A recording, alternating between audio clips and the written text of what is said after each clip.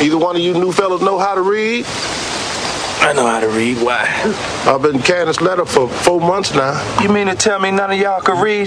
Last fellow who could read, me parole, around Christmas. I don't even know who this come from. Give me that. You can't read? I'm almost 60 years old, motherfucker can't read. Yeah.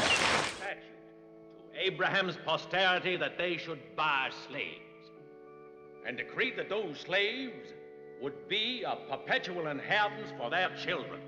God recognized Abraham as the owner of slaves he had bought, commanding him to circumcise them.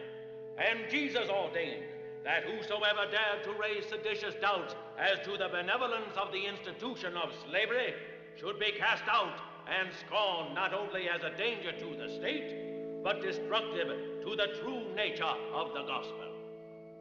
God decreed by law that slavery be honored and obeyed, being his ordainment.